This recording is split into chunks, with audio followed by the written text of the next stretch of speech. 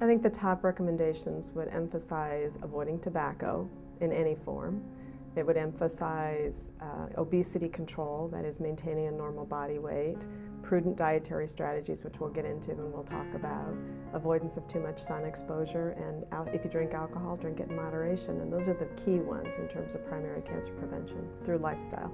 And there's no guarantee that what you do is going to ultimately prevent cancer. It may delay it by many years, but there's no guarantees. But the best you can do is reduce your risk and optimize your odds of being healthy as long as you can. We all know that genetics are important. Genetics do affect our risk for cancer. We enter into this risk profile with different genes. So the best you can do is modify that risk through diet and through other lifestyle interventions that the evidence suggests will really reduce that risk. So in terms of nutritional strategies, there's a lot of data that's coming from all over the world. There are people studying different diets all over the world in terms of how they relate to cancer risk. And the worldwide perspective is important because we have very different rates of cancers around the world. And when people move from one population to another, we find that their risk changes to be very similar to the country where they've come to. And so what that means is that the lifestyle that you have influences your rate for cancer for sure. That's been shown by international comparisons, by migrant studies, things like that. It means that, let's say that your genes say that you're predetermined to get breast cancer at some point in your life. If you have one type of an environment, you may end up getting breast cancer in your 40s. If you have another type of environment, you may be able to delay that into your 70s or your 80s or to the point where you've died of some other cause.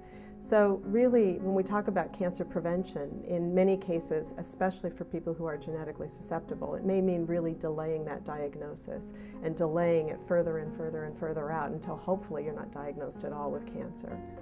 So if you look at the data that's come in from all around the world, and I think that's important to look at that global perspective, there's an organization called the World Cancer Research Fund that recently comprehensively reviewed all of the literature from all over the world on nutrition and cancer.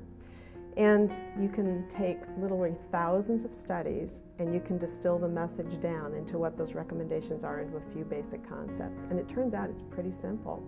And the few basic messages that come out from this large comprehensive review of the literature is that a plant-based diet, one that's really rich in fruits, vegetables, and whole grains, is associated with reducing the risk of a variety of different cancers.